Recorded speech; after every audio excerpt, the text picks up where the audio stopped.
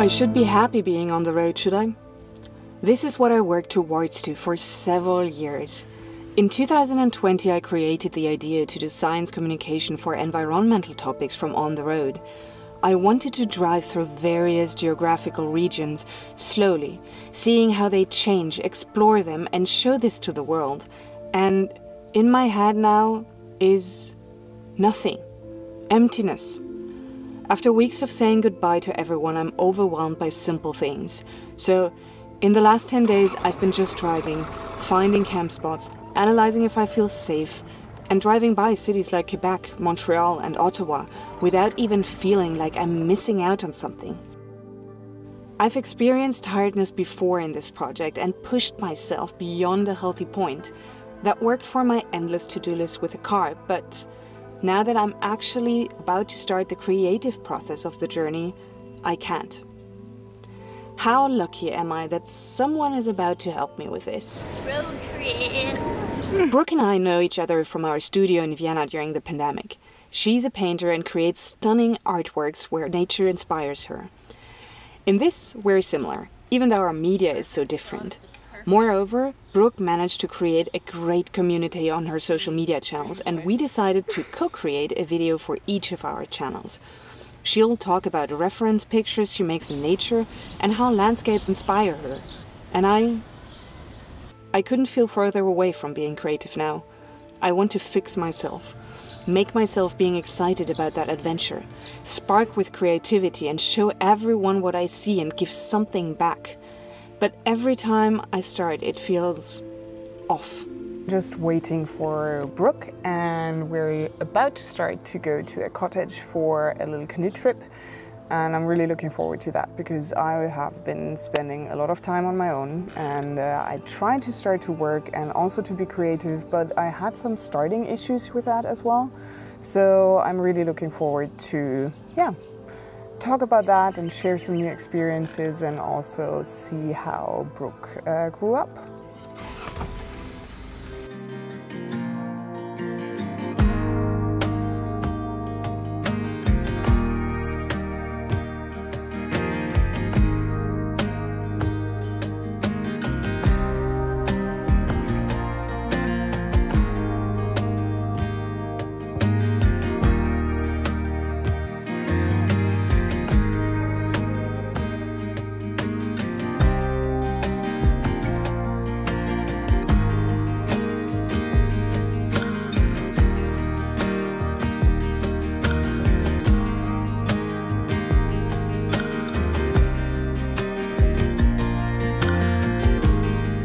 Nature is everything for me, and I never experienced this kind of a blank mind before when I thought of picking up a pen or a camera. So Brooke and I decided together that this would be exactly what we'll talk about in my video and see what it comes from and how I can get myself out of this situation. I basically created this monster, actually, that had it all, you know. The car, the infrastructure, the illustrations, the geography content, the YouTube channel. And now I feel like I'm on this trip and I have this pressure to record stuff that, I still don't feel it. It's so exhausting to just get doing it. The same way when you put that off for so long that it's really hard to get back into it. It's like, for me, it's like staring after not painting and then it's like you're staring at a blank canvas and you're like, ugh! Like it's like this kind of barrier to starting again. And and then just like trying to find ways that it's going to be easier for you to just like cross that starting line. So, you could make a YouTube video, but you could also make like something for social media, but you could also illustrate something, but you could also do like work on the commission stuff. Yeah. But actually you should maybe also do your website. I'm going through a very similar thing because it's also, I want to update my website. I want to put out more YouTube content, but I also want to like work on this type of painting and that type of painting. And there's like so many things that it's hard to prioritized. Like looking at the options, I just don't do anything. The block that we were kind of discussing before, where like it's like, for me, this is like creative block, but also kind of like a block. I never really put this in words, that this is my project to really do this overlanding trip and really sketch and record everything at the same time.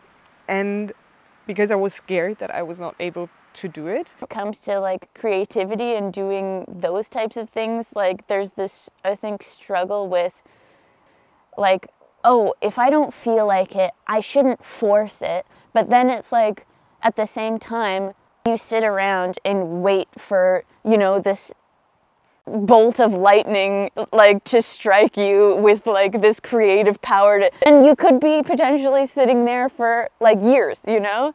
So right now, what will bring you the most fulfillment at this point in your journey? Like for you, is that I just want to screw everything and just live in the present and like not worry about filming?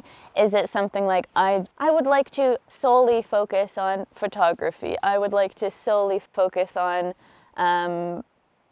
getting back into making videos. Like what do you think would be the one thing that maybe could be just the first step? The most sensible thing probably to do would to be focus on filming, because illustrations can take place afterwards. Mm-hmm. Like if I have the reference photos and stuff, that's what we talked about in your video. I mean, I still can do sketches like on paper, but the filming doesn't come back. Yeah. But that's the rational part.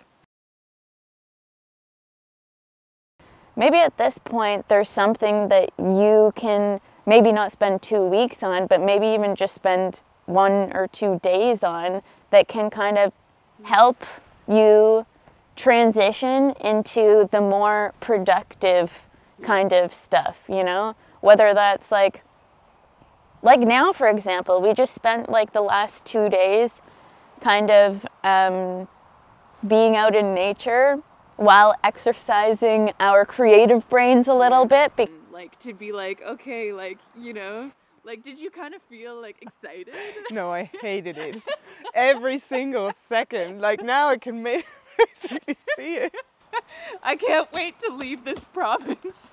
Like, didn't I just tell you that I feel forced to do all this? She doesn't listen. Alone. But at least you know that there are people, me for example, who not in the exact same boat, but share the similar struggles.